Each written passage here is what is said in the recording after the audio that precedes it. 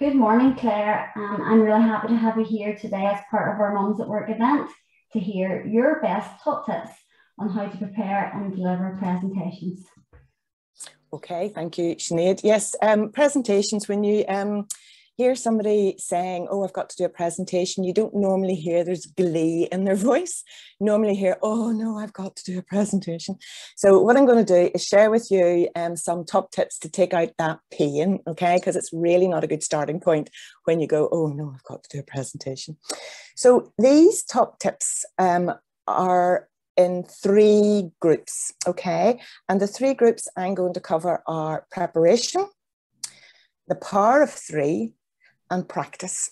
So I'm going to cover preparation for presentations, what you need to do, the power of three, and there's a model and a tool technique I'm going to share with you, which is fantastic. I wish I'd known it years ago. And then the practice piece. So presentations, people are normally feel really worried and concerned. And what I would say to you is, as part of your preparation, think about how long your presentation is going to be. And if it's going to be 10 minutes, allow an hour of preparation for every minute that you're going to present. Now, people will go, oh, no, surely not. But you definitely need, that is the equation. It's an hour for every minute for your presentation. So and part of your presentation, part of this preparation piece is think about your purpose. Why am I doing this? Now, I'm talking about presentations, but actually this is communication. If you have got a key communication piece to do with somebody, even it's your 60 seconds, or it's a conversation that you want to have with somebody to influence or to negotiate, preparation is absolutely key. And part of that preparation, think about, why am I doing this? Where does this fit in? Where does this fit in with the big picture? Stephen Covey, 7 Habits of Effective People, talks about begin with the end in mind. So it's like, why am I doing this? How does this fit in with my goals? Either the personal goals, business goals, career goals. So therefore, you're not just focusing in on that piece of communication you've got to do. You're actually looking at the bigger picture and realizing, okay, I'm doing this, but actually the reason I'm doing this is I'm going to raise my profile. I'm going to be able to demonstrate I've got skills, knowledge, and experience. I'm going to build my confidence, and it's going to take me where I want to go. So think about your purpose, think about, why am I doing this and how it fits in with your goals. The second piece of your preparation is, right, okay, what are my key messages? What do I want to get across? What are the key messages? Communication's two-way. You have to be heard and understood. So when you're doing your presentation, it's actually not about you, it's about the other person. And it's about your audience, the other person, the people you're talking to, for them to hear and understand what you're saying. And you then need to think, well, what am I saying? What is the message? And we all know that person who starts and they talk and they talk and they talk and they talk. And you think, what on earth is the point of this? Where is this going? And actually the person hasn't thought, it's just verbal diarrhea, if you pardon the expression. So think about your key messages. And I would say, again, we're talking about this presentation, but even if you're in a meeting with people and speaking, maybe you're not terribly comfortable with speaking, but you do want to get a point across, take a step back and think, okay, well, what are the key messages I want to get across? And again, use some of the techniques I'm going to share with you about how best then to get that message across.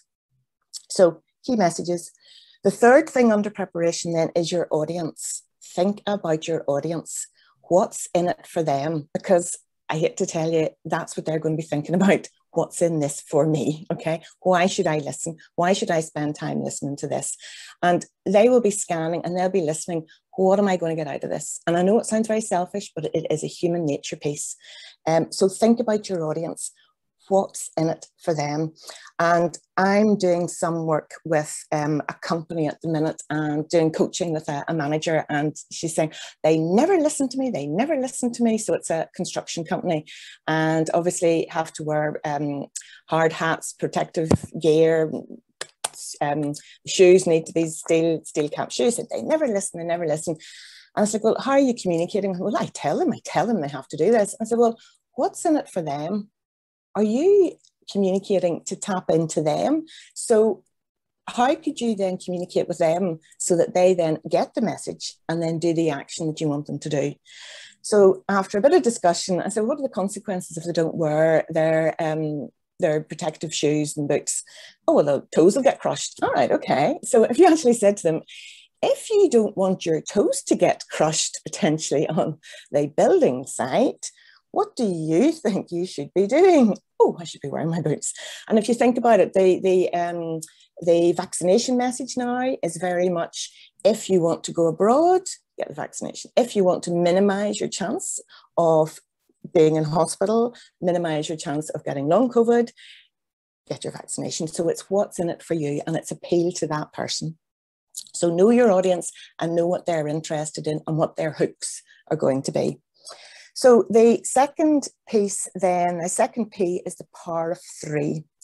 And research shows that the brain is very good at just remembering 3 things. It doesn't take much effort to remember 3 things. So my 3 Ps, preparation, power of 3, and practice. So I know exactly what I'm going to do. So that's helped me signpost what I'm going to do and where I'm going to go. And the power of 3, and if you think about the advertising, you know, Nike, just do it. Mars, work, rest and play. If you look around now, a lot of the advertising agencies, it's the power of 3. Grab a jab is the expression now. It's been used. Three words. When we were at school, you had a beginning, a middle and an end. So the power of 3. So you've taken time to think about your audience. You've thought about your key message. You know why you're doing it. So therefore your brain is still, oh, there's all this stuff that I want to get across. So the process and model for this is to get a blank piece of paper and just anything and everything that comes to mind about that topic, about that message that you want to give, anything and everything, just throw it all down.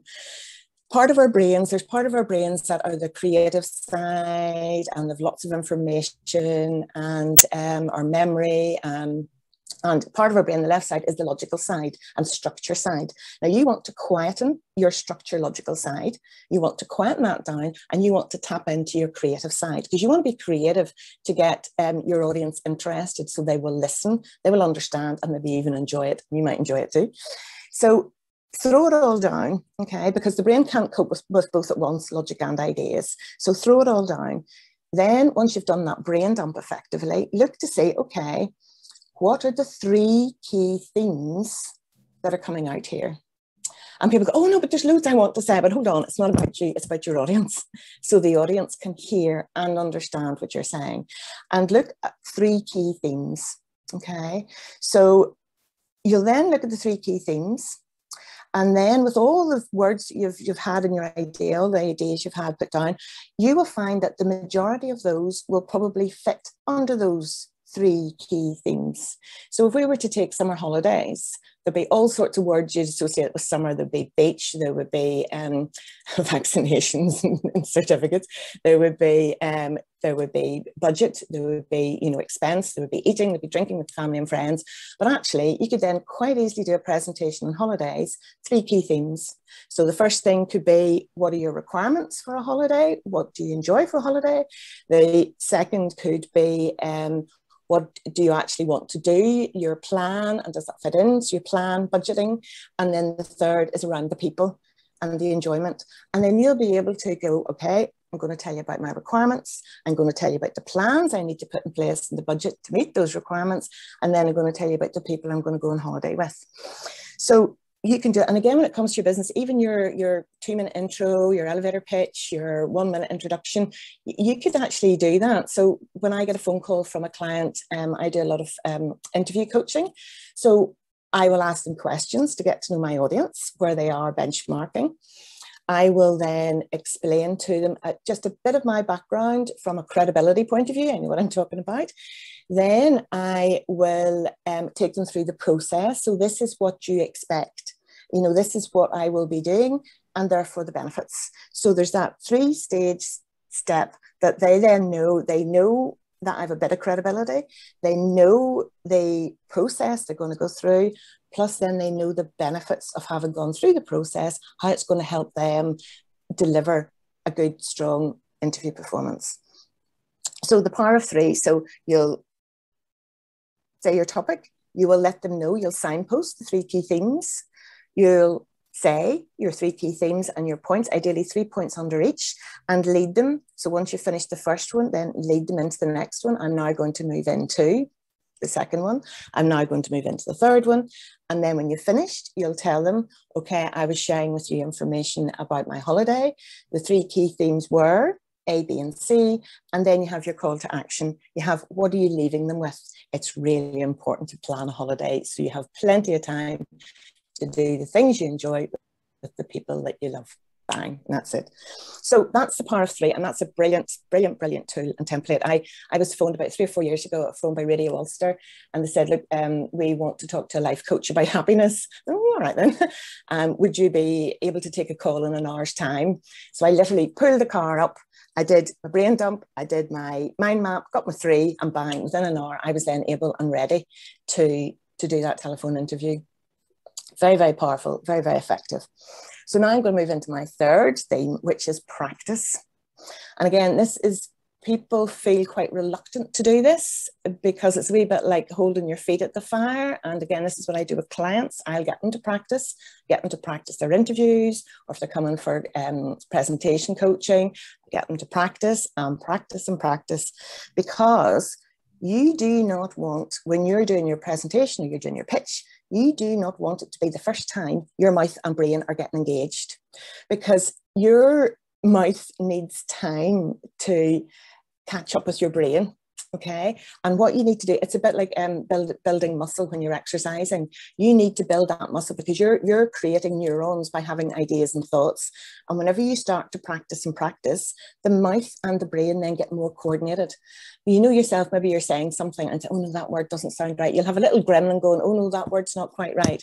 And you'll be, oh, what word is right? You don't want to be having that conversation with your gremlin whenever you're going through your pitch or your presentation.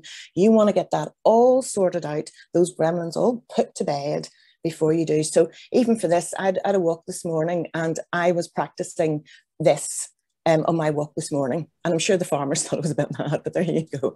But you need to practice because you need your mouth and brain to be engaged. Therefore, you're then more comfortable with it. You're starting to build up that neural that pathway so that it's not completely new, and you're starting to get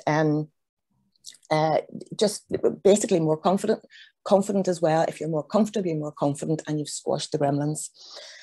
In practice as well, then, whenever you are doing it, you can then work out your pace. And I would encourage people, and if it's really, really important to you, record yourself. Either record yourself the words so you can hear, or record yourself with video as well and play it back. And what you'll find is, and a lot of clients, when I do it for them, they'll go, oh gosh, I'm not as bad as I thought I was. And we're not. It's our inner voice, it's our gremlins that are our inner critics. So if you listen then back, you can then listen, you can see what the pace is, you can see what the tone is. So if you're talking like this and it's all very boring, are the audience going to be interested in that? No, they're not. So therefore, work and play with that intonation as well, so that it's interesting for them. Plus, it's a wee bit more interesting for you as well. You can put a bit more gusto into it. The other thing too then is, again, pace and pitch and tone. And when you're now then getting a lot more comfortable with this, the most important thing to do, and this is going to sound completely daft, is to breathe. Okay, so when you're practicing, practice breathing before you do your presentation. Practice talking slowly. Practice speeding it up a bit. Practice pausing. You think it's a long time, but actually the audience probably want to pause because they want, oh yeah, that's a good point, I want to think about that. But your breathing is so important, and the breathing, it ties in then to, you know, the posture, the shoulders back, head up, so that you're getting oxygen into your system, and therefore you're diluting the adrenaline, so your brain is functioning. And actually you don't want to be talking from here, you want to be talking from your stomach. So that practice, there's a lot of stuff in there. So you can actually see, when I said about 10 hours prep for a minute, you can actually see the amount of time and the amount of effort that does actually need to go in. So in conclusion, to get the right mindset, I would really encourage you to do your preparation, know your audience, your purpose, key messages, use the power of 3 so that you've got that structure, so it's easy for you and it's easier for your audience to understand. Practice, So you're getting familiar with the words, you're playing with it nearly, and you're building up your confidence, and therefore you can do a presentation to the best of your ability because you have actually put a lot of effort and preparation in it. And your wee inner voice can say, well, I've done my prep, I am prepared, I'm going to take a deep breath and I'm going to go for it. And I would encourage you all within the next, to set yourself a date to practice your 1 minute pitch and record it and play it back. Thank you.